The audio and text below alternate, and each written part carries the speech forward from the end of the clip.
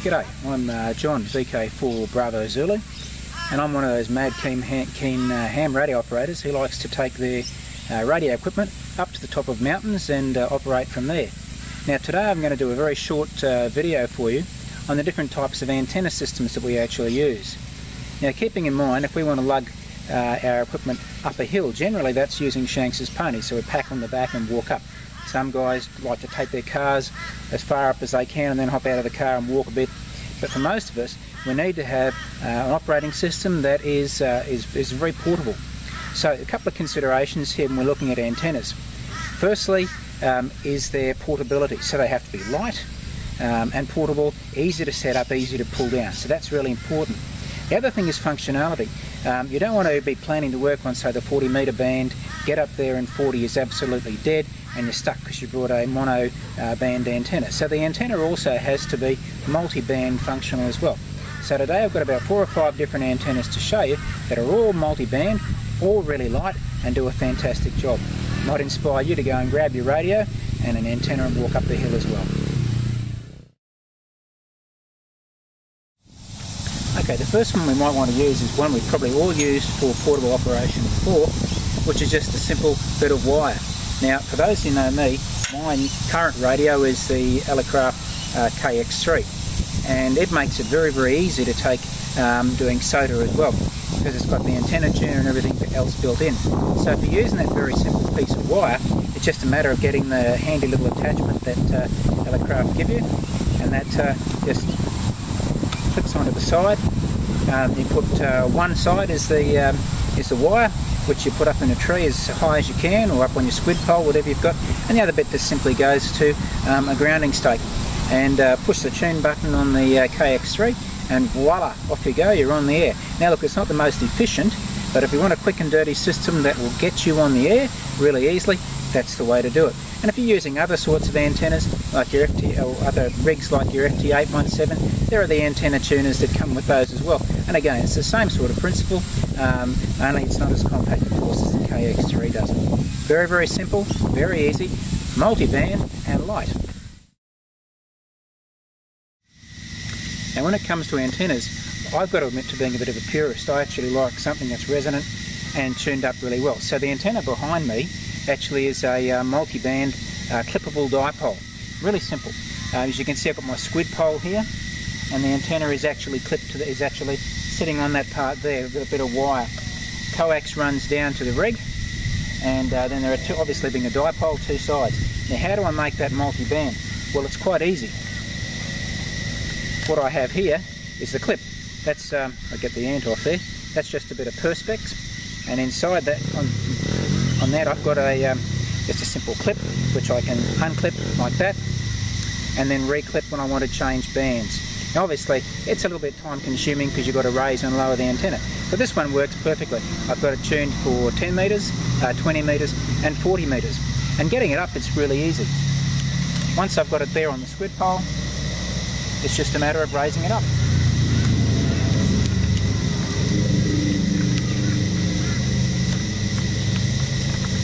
And there it's gone right up. Again, I would secure both sides of it down there.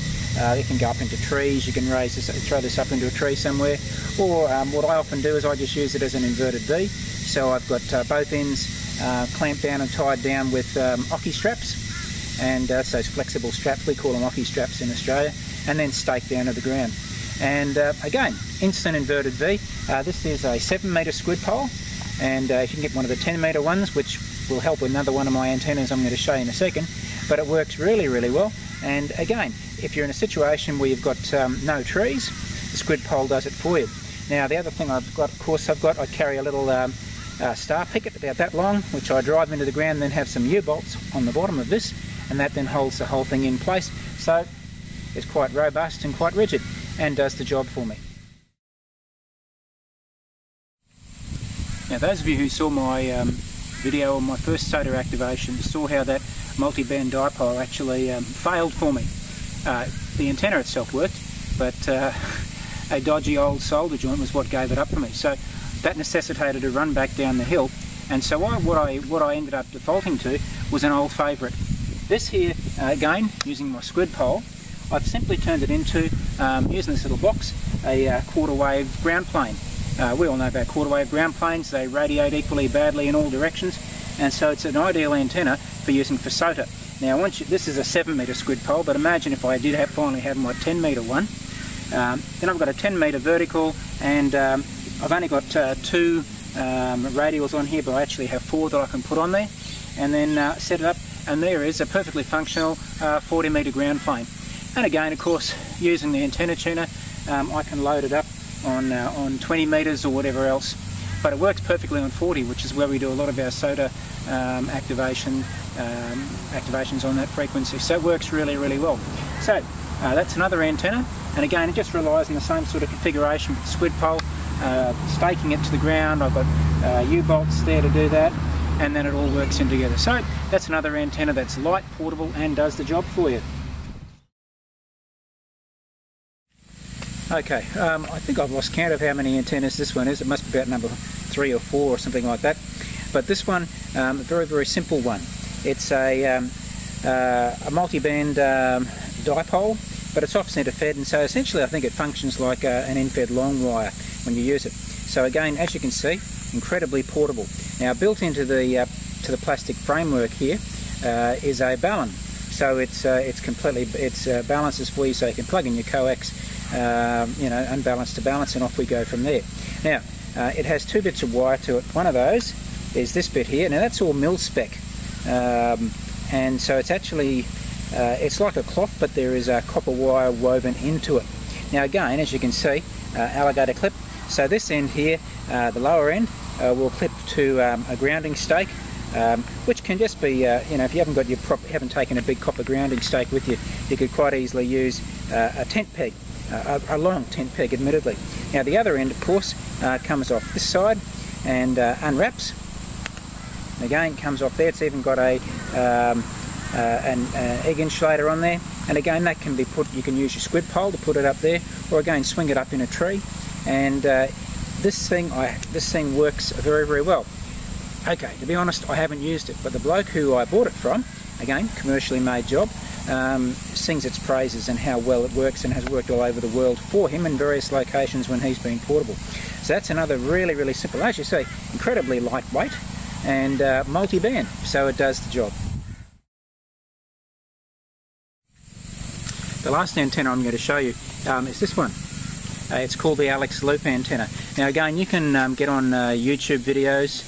Alex, the maker of this, and his call sign is PY1 Alpha Hotel Delta.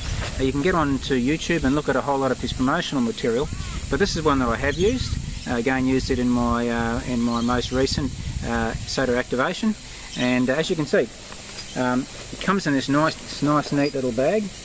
It's a multi-band antenna, and I'll tell you a little bit more about it when I've got it set up, and you'll be surprised firstly at how it sets up, what it does, and then at its performance as well. Rightio, this is it. This is the Alex Loop antenna. Again, it's a magnetic loop, and so it can be this size and function really, really well. This antenna runs from 7 megahertz up to around 30 megahertz. Because of the size of the capacitor in here, or for the tuning, it's restricted to 20 watts output. But I tell you what, it's a very, very effective and efficient antenna.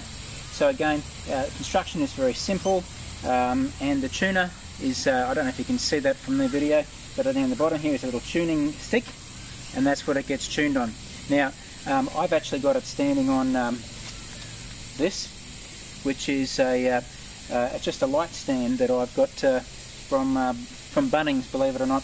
Cost me about 30 bucks, and the antenna sits perfectly on that, and it weighs a little bit more when I go out field with it, but you know, what can I do? It works well. I could have that in my hand and just do this the whole time, but then it gets a bit tiring. Now, when I use it with the KX3, again, it just plugs straight into the KX3. But what you have to remember to do is you have to actually disable the auto tuner that's in the KX3. Now, if you're using an FT817, no tuner with it, no problems, because this will try and tune in the loop, and it won't do that successfully. So the only way it can be tuned in again is using the tuning cap on the bottom. Now, the only problem that I've found with that is a bit of extra hand capacitance affects it, so I want to modify that and actually put a longer stem on that so I'm nowhere near the antenna when I'm tuning it.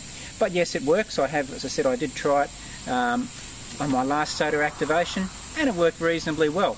Not as good, I don't think it's anywhere near as good as the dipole, but very portable, and again, multi-band is what you want for an antenna. So look, that really concludes my talk about the, or my DVD about the various antenna systems that are available, and there's a whole range more out there. The key thing is, if it's portable and it's multi-band, and you can get together with a radio like your KX3 or your FT817 or the ICOM 703. There's a whole range of radios that can do it. It's a very small battery system, and you can get out there and you can start doing some summits on the air, activating exotic mountain locations, and have a lot of fun doing it. I know I certainly do. I'll see you next time on the airwaves, or again on my next YouTube video. Cheers.